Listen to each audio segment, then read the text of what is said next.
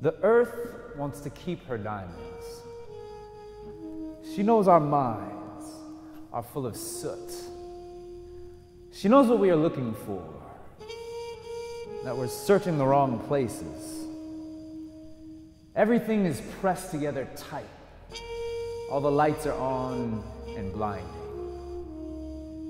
We are deep in the mine, but nothing is ours.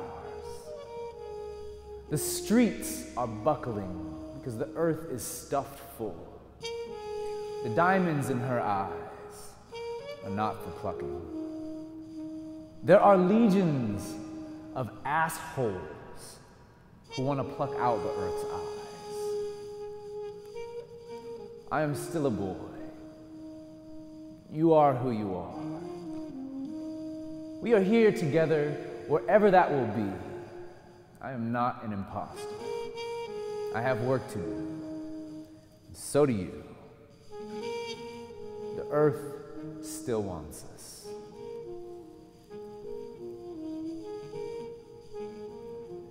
I want to finish more of what I've started. Be more garden-esque. Like the rake in the tool shed. Well, less like the shed and more like the tools. I should actually stop being a tool. Who am I fooling? Myself is easy to pull the wool over. My blankets are down and cozy, and I'm in there some days up to my nose past noon when rain does the streets like a cold disco. Cars hustle down Madison. Construction harps on the morning hour. I sleep through it now. Not very sound, but I do it. Everything here is wild pony, outstretched, empty arms sky, thoroughbred plains seeking the edge. Everything here is running free. Nothing is in its place. Disjointed braids, it's all amazing. Nothing is insane.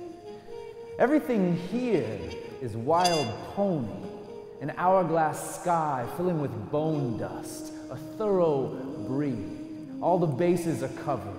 The acids are in their places. My spine works against the grain. It filters through the still. A silo fills with dust and bones.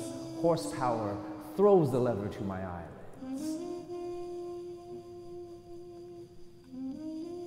I wake with diamonds in my eyes and forget to write down my dreams. I forget all the things that I've considered. But I know everything that is new, is really old, ancient even, retold with shiny skin that the path to where I'm going leads to places I've already been. How amazing the scenery is. Everything looks better with love on it. The eyes of my lover are dark and soft. They remind me how vast and gentle the dark can be. That there was someone waiting for my arrival, who pulls me out of the mine, who readies me for the still. The clock in the photo booth never shows up in the still. Still it is there. Its hands are winding us down one flick at a time. In the frame, the shadow defines us grainy. We consume the grain. The earth wants to keep her diamonds, our minds, the love. The horses in our sleep gallop out from the mine.